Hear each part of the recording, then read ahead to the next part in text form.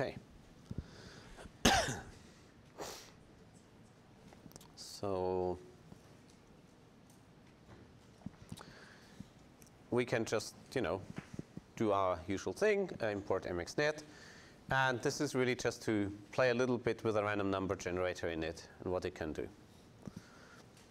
All those plotting routines are just there to make sure that the plots look pretty. Now, if I have, a given set of probabilities, in this case, I'm just picking, 6 outcomes. All of them have even probability, namely 1/6.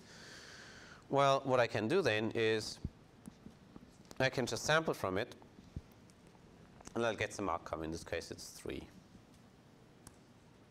Okay. Not sure why it always gives me 3. It shouldn't. Now, what I might want to do is I might want to draw from it more than once. And so we get, I can draw something of a, 10-dimensional vector or, 5 by 10 matrix, and it'll give me that object. And these are just ints in there. Okay, it's kind of straightforward. So let's actually see what happens if we sorry, roll the dice 1,000 times. And if we do that,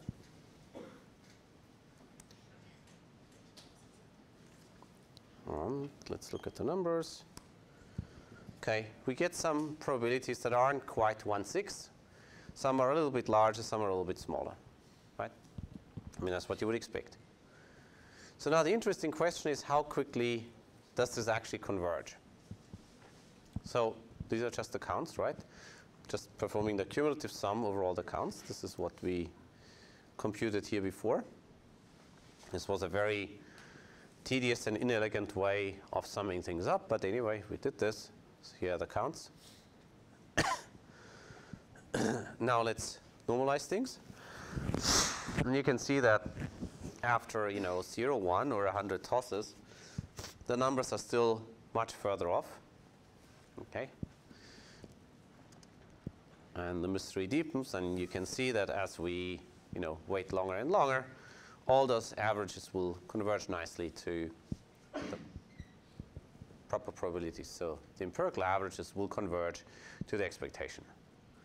Now, if you've taken any slightly interesting statistics class, you would have probably looked at tail bounds. You would have looked at, Chebyshev, Chernoff, other inequalities that tell you how rapidly you will converge to that number.